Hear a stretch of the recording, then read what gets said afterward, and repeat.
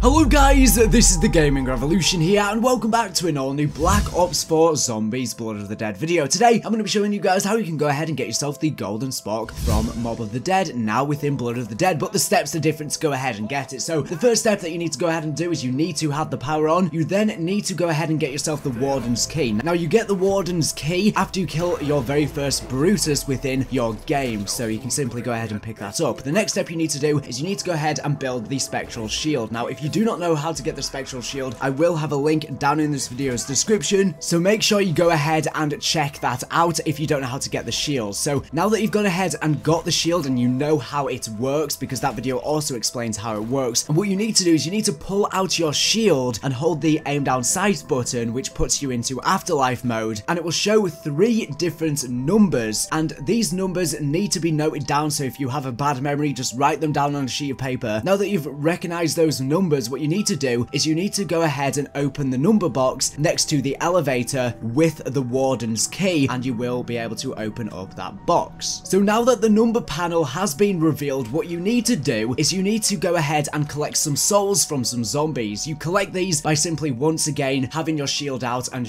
holding the shoot button near zombies, which drags the souls out of the zombies and collects them, sort of like Afterlife. And once you've collected around 4 zombie souls, what you need to do is you need to go back over to the Warden's office and you need to go ahead and shock the number panel with the shield. Now after you have done this, what you need to do is you need to enter the code that you had memorized earlier. So input those 3 numbers and that should be that step done. Now that you've done that, you will need the Hell's Retriever. If you do not know how to get the Hell's Retriever, I do have a link to a full tutorial down in this video's description. Once you've gone ahead and gotten the Hell's Retriever, what you need to do is you need to once again collect souls. So just go and collect some souls with the shield, and once you've done that, go over to the docks area, and what you need to do is you need to shock this panel that is for the crane by the docks with the shield. So once you have shocked that, the crane will then collapse onto the docks, and you will see that there will be a fishing net that will have a skeleton within it. What you need to do is you need to go ahead and throw your Hell's Retriever at the skeleton, and what this will do is it will allow you to go ahead and pick up the spoon on the box. So simply press square X or F to go ahead and pick that up, and that is by that net, as you can see on screen. The next step you need to do is you need to go over to the bathtub area that you can see on screen from the original Mob of the Dead, and you are able to press square X or F to lay your spoon within the tub. So once you've done that, what you need to do is make your way over to the roof of Blood of the Dead, and you need to get zombie kills with either of the upgraded Blundergat, so either the Acid Gat or alternatively the Magma Gat. If you don't know how to upgrade either of the Blundergats, there are links to tutorials in this video's description, and you need to just get an absolute ton of kills with either of those weapons. I'm not sure on the exact amount, but it is quite a lot. I'd suspect around 100 or something like that, maybe less, maybe more. I'm not entirely sure. The way you can check how much progress you've made is by checking how much the blood has drained from the bath, but once you've gotten enough kills, you will be able to go up to the bath and you'll be able to fully drain the bath, and the spoon will disappear. Now what you need to do is you need to make your way along the catwalk, and you need the Hell's Retriever. Again, if you don't know how to get that, link in this video's description, and you need to throw the Hell's Retriever exactly where you'll see it on screen, and that will retrieve the